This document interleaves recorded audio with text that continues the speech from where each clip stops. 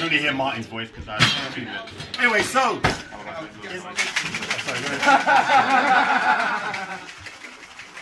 I just want to hear her Grant shake. So this is the moment of truth. This is where we open up the first bottle of the Simple Joy from Appleton Estate. If anyone's ever been to Jamaica, anyone been to Jamaica here? Yeah. One person? One person? Campari? Lisa, here's a bit out there. What's going on? Never. You're a born there, man. You're born there, man. Even though some people think I'm actually born in Jamaica, I wasn't. I was actually born in London. But my mum, but my parents are Jamaican. They were born in Jamaica. And my mum used to say to me, Ian, inside this house in Jamaica, oh, there is England. So I felt I was born in Jamaica because everything in the house was rum related. There was rum everywhere, in every room. Whether it's in the bathroom, whether it's in the kitchen, whether it's cooking with it, brushing your teeth, pouring it on the floor to get rid of the duffies. Everywhere. So rum has always been part of my life. So when Campari asked if I could be involved with pouring this amazing piece of history, I said, oh, yes, please. And here's my invoice. So, no. No, that's a lie. That's a lie. But anyway. But it will be coming. The invoice is later. But, I mean, for me, you guys, most of you guys I recognize are industry people. So you don't need me to talk about Appleton because Appleton has been one of these the rums that basically set the ball rolling globally when it came to the whole premiumization of the category. They were the ones that came out with, remember, where is it? Oh, there we go. That's not signature, that's real. No, the beautiful Jamaican shaped bottle. It looked like an old Jamaican lady with the hips and the waist. Patented, and it gets prettier the more you drink. You know, remember that? You know that? Yeah. So they were the first to actually do that with their 5-year-old, which then became the VX, which then became now the signature blend. We got the Rare, which is the 12-year-old blend of 20 different sizes of rums. Please have that in one of the cocktails because for me it's still one of the pound for pound best rums in the world. And thank you. I'm glad someone agrees with me. And I very rarely actually put my neck on the line to say what rum is the best rum because as a lot of you know, my favorite rums are the one in my glass, the next one or a free one. So when I say the Rare blend is a great rum, yeah, it's an amazing rum. But Appleton, as I said, is one of those rums or one of those companies that want to push the boundaries when it comes to premiumization of rums. And they've done some amazing rums. The exclusive, if anyone goes to the Appleton distillery, you can get a beautiful 20-year-old rum from the distillery that's exclusive just to the distillery. They were the first to do a 30-year-old and make it commercial, which was a rum that was from Jamaica and went to Scotland for a few years just to season some casks and came back to Jamaica for another few more of tropical aging, and it became a 30-year-old. Amazing rum, only 1,400 bottles. And then incredibly, did the 50-year-old, a 50-year-old rum. I mean, most people, when they think of 50-year-old rums, they think they're going to be licking the bark of a tree because of the amount of wood inside there. And as a lot of people know, when it comes to the whole aging thing in the Caribbean, you're losing a lot through the angel share, but in Jamaica we said doppy share. Yeah, the duppies, the ghosts that take extra rum because they like rum better than whiskey. No offense to the Scottish people. I just realised no one from Scotland here. Everyone's tourists. Look, Japan and Denmark and England and where's our lady from St Andrews? St Andrews. Oh, that isn't Scotland. Dundee. Dundee. Oh, that's not really Scotland. Dundee. I performed there.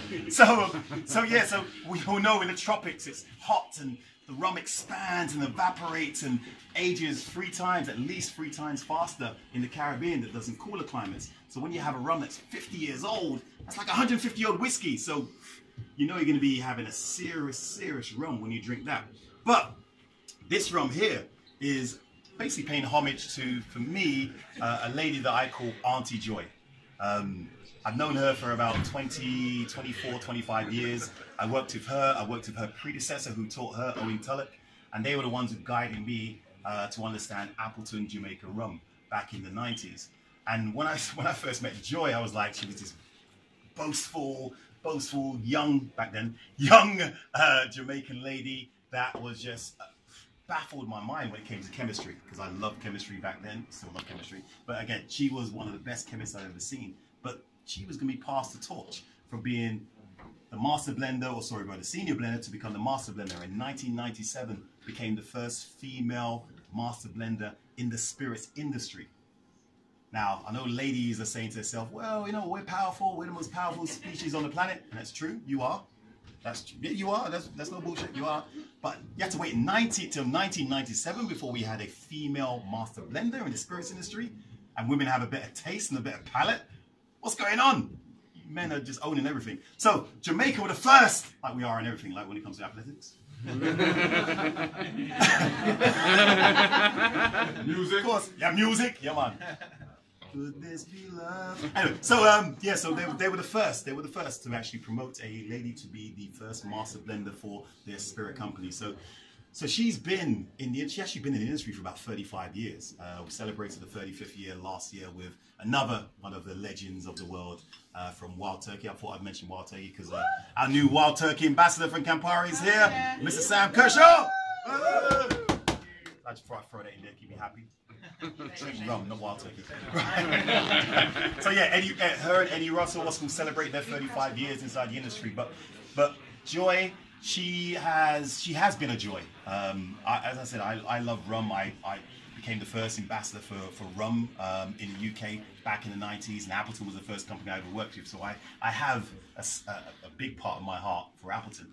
So when they said they were going to create and celebrate Appleton and Joy and do a 25-year-old rum, I was like, please. I put my pre-orders in, and they just laughed at me because I wanted all of it. But it's about sharing. Rum's about sharing. Rum is a spirit that, when you look back in history, has always been about sharing. It was a New World spirit. It was a spirit that was created not because of the whole medicine and the stuff that was happening in Europe. It was part of the New World. It was a spirit that was created for necessity, such because people needed to drink and have fun, and that's what rum was about. So for me, this epitomizes that. But this is 25 years old. It's a 25-year-old rum. Actually, rum's inside there up to 35. Because Joy has one of the best, well, she has at her disposal some of the oldest rums in the Caribbean to play around with, to create flavors. She has barrels that give her the vanilla notes that we like, the tropical wood or buttery notes, the fruits, that orange peel, that famous orange peel you get from Appleton rums as well. She has all of that at her disposal. So I'm hoping that when you guys try this rum, you pick out some of those notes and you pick up that Appleton signature. And it's, for me, I'd say it's about affordability. Because some people say, how much does this cost, Campari? What, 250 quid a bottle? Yeah. 250 quid a bottle? Just now. Some people would say, oh, that's expensive. I feel like someone like Pete Holland, this is cheap. Cheap. Cheap rum. Underpriced as such. This will be a classic. I guarantee you buy a bottle of this and it will go up in value the following day. So buy 2 bottles. One to drink, one for an investment as such. But after I put my case in for my bidding for a case. But enough about me. You can't get a 30-year-old now. I mean, look how that went. I've got 2 bottles of that if you want. Well, there was only 1,400 bottles of that. You got 3. All right, I'll buy one of you. Oh, so I actually got sent a couple samples of this rum a few weeks back to actually have a taste. And I said to myself, do I want to taste it now at home by myself, or do I want to taste it for the first time in front of old and new friends here at Tales of the Cocktail for this dynamic duo with these 2 great bartenders and you great people? And I said, I'm going to taste it at home. So I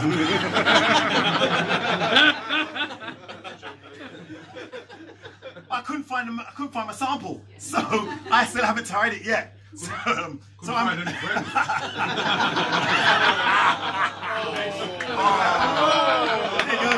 There goes Roger's sample. There goes Roger's free sample.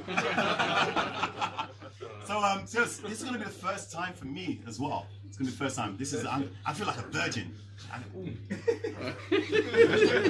Sorry, just stop that. Where's Mr. St. Andrews? How you doing? Great. So I'm gonna feel like a virgin when I try this rum, because again, it's the first time I've ever tried this rum.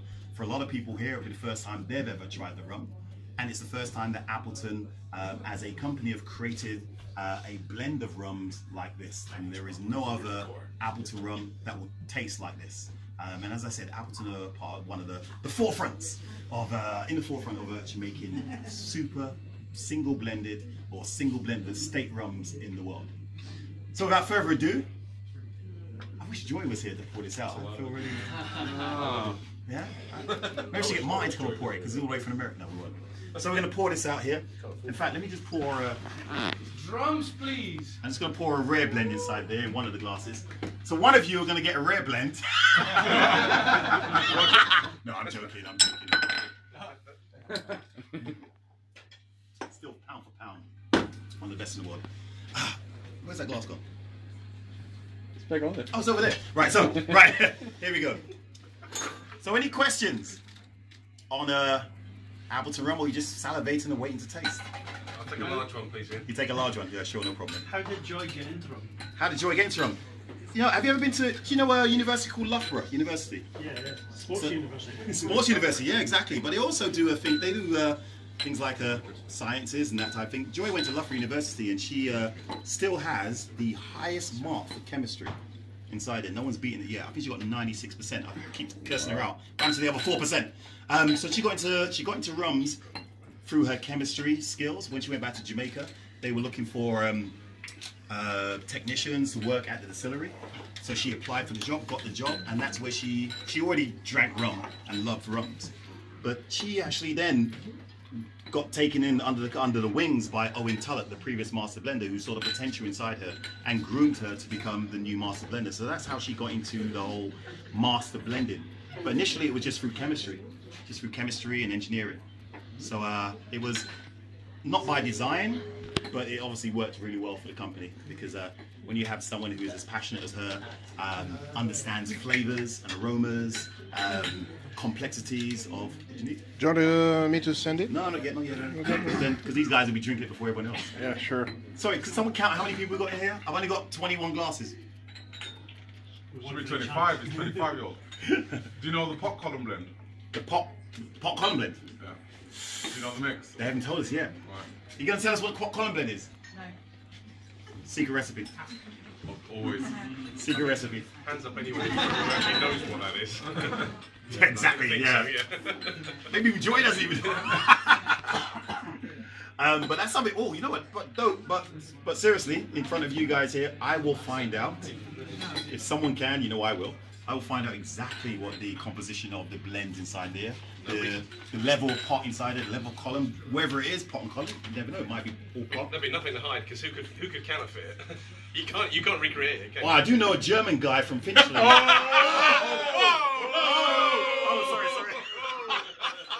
No name calling. Sorry, that's a little personal joke there, isn't it? No, there's been a few fake rums flying around recently, and ooh, is that my glass? Nice little fat glass there. I like little fatness, you know, Jamaican. Right, so say that for me. So, got any more questions on Appleton rum, on the Joy rum, or are you just waiting to try it? Is it all 25 years in Jamaica? Right, okay, so it's all 25 in Jamaica, minimum of 25, maximum of 35 inside there. And a great question by Roger, and I did plant that, but the significance of it all being aged in Jamaica is the fact that in Jamaica, you are losing up to 6% of alcohol every year through evaporation. We're here in this beautiful cold country of Scotland. You guys losing on average about 2% of your whiskey. So this is aging 3 times faster in the tropical climates of Jamaica than you will in Scotland. So I'm not saying this is a 75-year-old whiskey, but it has. That's what you said earlier. I did. But it has that maturity of a 75-year-old whiskey. So the minimum age is 25. Minimum age 25 in Jamaica by law. If you stick an 8 cent in the bottle, that is the youngest inside the blend. You can't put. That's the thing is, a lot of people say that rums don't have no rules or regulations. There's no laws, and there are. It's just that in different countries have different regulations, different laws. So Jamaica have their regulations and laws. No additives, no sugar in there. There's no Solera blending, no average aging. If you add any caramel in there, it'll be a touch of caramel for consistency of color. But the minimum aging, the age statement will be the youngest on the bottle and not the oldest. So they echo what happens here in Scotland for single malts. Can it be a little from sort of just like that's 30 years old, there's about 500 grams in it. Oh, right, there you go. 1, 2, 3, 4, 5, 6, 7. There you go. Right, who's going to help me pour these out, pass these out? But please, feel free, find the questions in. So if it's got Joy written on the bottle, what's the minimum requirement then? That's a good question. I suppose minimum. Joy has to actually give her blessings to the actual rum, because he might be made by Dave Morrison. But Dave's only the senior blender, and he will take the baton in the future. But Joy's the boss, so Joy gets her name on side. But you never know. Dave might have done it. If it's got joy in it, it's going to be awesome. Thank you, sir. Plus, imagine a rum called David. It doesn't have the same ring, does it? No, it doesn't. It doesn't have the same ring. It's got a better laugh, though. It's got a good laugh. I am passing you as your friend. Who needs rum? No one drink it yet. Don't drink it yet. Oh, Don't drink it yet. Who's got rum? The revenues go on the toilet because you don't stop talking. For Joy. Because what we're going to do is send a video to Joy. You know what? We've got a good phone. Good phone to do a video they can send me. I can send to Joy. Just want to say thanks to Joy, thanks to Appleton, thanks to Jamaica. Careful, you can party. Come on. It's my day off. It's Monday. Oh shit. Always take a Monday off. Roger's trying to look at the legs and the colour and looking at greeny hue on his glass, but he doesn't realise it's dark inside here, so he's not going to see much. But I appreciate it. So guys, if you still have your glass, is that yours? Where's Johnny? Johnny's working. Yeah, whenever you're ready. So guys, and make sure you pan across. Joy, are you ready? Yeah. Okay. Joy, Miss Spence, thank you very much for making this amazing rum. Well, I say amazing, I haven't tried it yet. But I know it's going to be amazing because of your past record.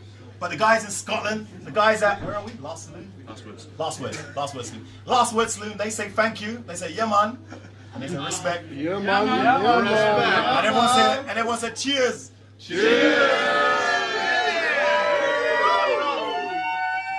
Right, now I need some tasting notes. Awesome. I was going to do the whole how to appreciate and understand rum, but you guys know I said that. You know how I go about it. You know I was in rum. Yeah.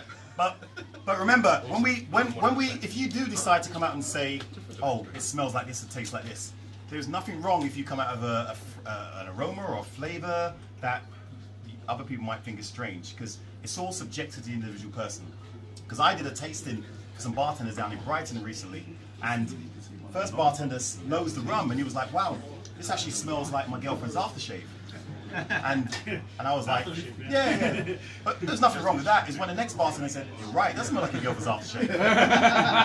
And they started fighting because they didn't realise they were sleeping with the same person and things like that. But what it was those two bartenders smelt something in the rum that they could identify with and everyone else couldn't. So if anyone smells green apples or orange peel or vanilla, chocolate or cacao, woody notes, that's all great. That's all great. Because it's all subjective. What's the ABV on that? ABV, I think it's 45. 45, right? 45. 45.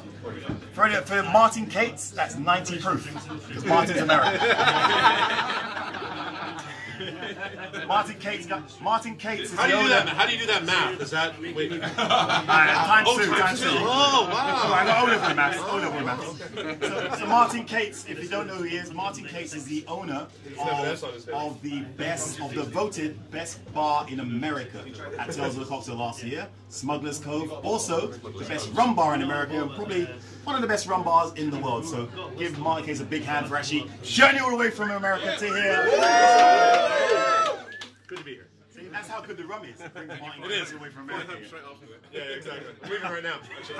He's not going to have Trinities. So guys, what's your opinion? What's your opinion? I'm seeing lots of nodding heads here. Orgasmic? That's what I like. Good quote. Can we use that as a comparative? Can we use that as an official quote? Definitely not shit. Can we use that as like a tasting note? Definitely not shit. I get a lot of alcohol coming off from this shit because I'm just sticking my nose in when I should be. I should be like just taking the top notes like this first. Nice and spicy on the tongue. Yeah, and then Spicy than what I expected. oh god. Oh. That's a sipper. I mean, we're getting everything there. We're getting a nice balance of woods. It's dangerous. And you know what's really scary? I have certain rums I put in my own crazy categories, like dessert rums and things like that. I have a category I call session rums. And a session rum is a rum you can finish in a session. You and a couple of friends, you can finish that bottle. This is a session rum, but it's too expensive to be a session rum at 250 quid a bottle. You want to bring it out just for your friend and say, yeah, have a little sip and then it's going back in the cabinet the next time. But yeah, that could go in. You bring it out. Do you This is the bottle. Even that, That's enough. Sure, Joe. Yeah, here's a bottle, missing 12. Missing red blend. Missing red blend. Oh, this is a session rum. This could be, you could finish it in, oh, it's dangerous. What do you think, Mr. Pan? How do you think? It's okay? Excellent. What's cask? Well, traditionally, Appleton had deals and have deals with Jack Daniels. So a lot of the casks are Jack Daniels. Now, as this is a 25-year-old, let's just say, imagine it was bottled yesterday. Yeah. So that would have been what, 1992? 1992 would have been when the rums were. So these rums would have gone in before 1992. It would have been like 1980s, 1970s. They would have had some deals with Jack Daniels. They would have used some other smaller American oak casks as well. So Appleton, fortunately, had one of the oldest inventories of old rums in the Caribbean. Back then, would be some Jack Daniels, maybe some other barrels. Laybacks. That's actually. We get a nice balance of wood and sweetness and spice as well. If anybody wants another little splash. Anyone want a little splash that didn't believe the first? Anyone need a wee top up? Anyone need a wee? Shit, let me move so quick. Small one. Usain Bolt like. I know.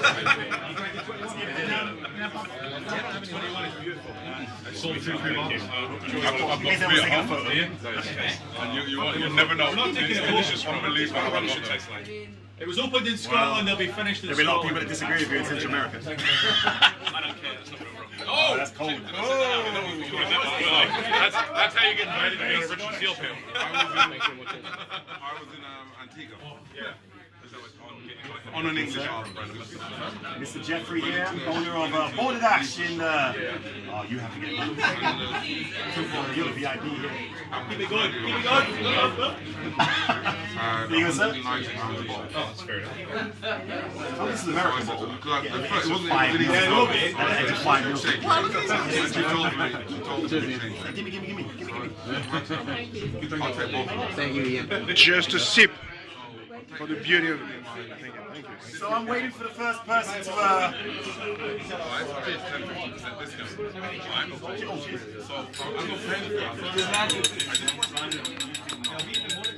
So I'm waiting for the first person to ask for a Joy and Coke.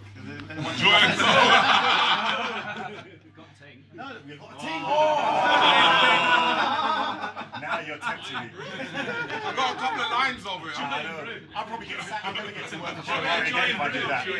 Julie be over there like, Ian, you're never working for us again. Joy and brew. A Jew brew. A Jew brew. A wee Jew brew. A Jew iron brew, even better. It reminds me of a story with my granddad. My granddad loved Appleton and he did some old aging rums. In fact, aging rums were for him. Real rum is white rum. Old white rum, unaged, Ray Nephew, that's real rum. Because aging stuff is for foreigners. That's what my granddad used to do. But he was given by Appleton a very special edition rum like this, but there's only 12 bottles of this particular rum. And so one day he's at home playing dominoes with his mates, and they're drinking rums, normal rums and that type of stuff, and they ran out of ting as well. So he went down the shop to get some ting, and his friends are waiting for him and like, why is it taking so long to get the rum, man? And so anyway, so he looked inside the cabinet and he found one of these limited edition Appleton bottles of rum in his cabinet.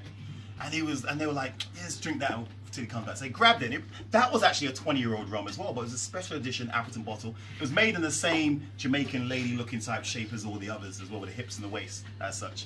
So they grabbed that, poured it out, and they took a sip. Oh, it was a bit too woody for them because a lot of Jamaicans, as Roger can testify, like white rum. Unaged, strong, no angel share. Waste of time giving some to the angels. So they said we need to cut it, and as they looked inside the cabinet, they found a can of Pepsi. So they got the Pepsi and poured it inside the 20-year-old rum. Oh, God. And there was only 20 of these bottles ever made. It was a special edition. So they cut it and they said, oh, it tastes better, drink that. So my granddad came home and saw these guys drinking that limited edition Appleton 20-year-old rum. And he did what any Jamaican I know would have done in that situation. So he got his gun and started shooting at them. So he's in court the next day. And the judge said, Mr. Burrell, why did you shoot after your friends? And he said, well, Judge, they were drinking my limited edition Appleton 20-year-old and them just broke my heart, man. They broke my heart. He said, no, Mr. Burrell, there's no reason to be shooting after your friends. Why did you shoot after your friends? Judge, There's only 1, 2, 3, 4. You count all the way to 19 because there's now only 19 of these bottles left because there was 20. And the judge said, "Calm down, Mr. Burrell. I love rum. Rum loves me. Why did you shoot after your friends?" "Judge, they were drinking it with Pepsi." "Mr. Burrell, you are free to go." Bring those over 3 retrogrades in front of me. What he should have said is, how much of them you did kill? How much did they kill? So if you do want to mix joy with Coca-Cola, please do. We have very expensive rum and Coke or tea or iron brew as such. We don't mind as drinkers. Joy might like the vets, but don't post it online as such. But if you do that, it means you have to buy more, which means how many bottles have we allocated for the UK? What? 200? Is that it? Jeez. There's only 199 bottles left. Currently, there's only 2 bottles in the UK. There's only 2 in them at the moment. Where's the other one? In Roger's house. My house. Oh, your house. Where's your husband again? Right, so yes, as I said, you are some of the first people in the world to actually try this particular rum. I do hope that you enjoy it. Post it on social media, tell everyone you sipped it, you tasted it, tell everyone you was here at, where were you again? Tell everyone you were at the last word, hashtag last word. They've got chartreuse on tap. Not true. But, there you go. Oh, sorry, we're at the last word. We're at the last word, hashtag last word. Ladies from Manchester, you okay? Did you get a drink? Yeah. I know in Manchester you guys like to drink. Neither of us are actually from Manchester, so... What? Sorry? Sounds like it. You got an American accent. That sounds like an American accent. No, Australia. Oh, wow, even better. Right, so we're going to hang out with those girls in a bit. Australia, Manchester. Yeah. No, in St. Andrews. Right, so... Don't forget your shirt.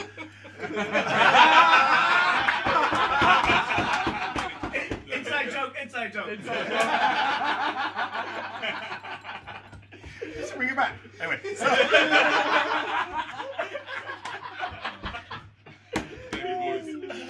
Oh, don't let me go back to Denmark. So guys, again, thank you for your time. Thank you for being here. Please drink some of these amazing cocktails that these guys, Stuart and Grant, is that right? Here at the Bon Vivant, just say it, just fuck it, who cares now, right? So Stuart and Grant are going to make you some... Johnny Stewart. Oh, Johnny Stewart, yeah. Johnny, that's easy to remember. He's a football player from Manchester United. Right, so Johnny and Stuart are going to make you some amazing cocktails. You've got some great music. I hope they've got some great music. I want to hear some reggae. Yeah, you can do that. Yeah, play some reggae, man. Play some reggae. It's another party. This is coming on with me, so you guys, I hope you got your rum because you're getting no more. But if you want to drink a rum that's bang for your buck, Appleton Rare Blend. 12-year-old, 36-year-old of maturity if you're Scottish. Forget this. Drink Appleton Rare Blend. Well, thank you guys, and let's have a great Tales of on tour.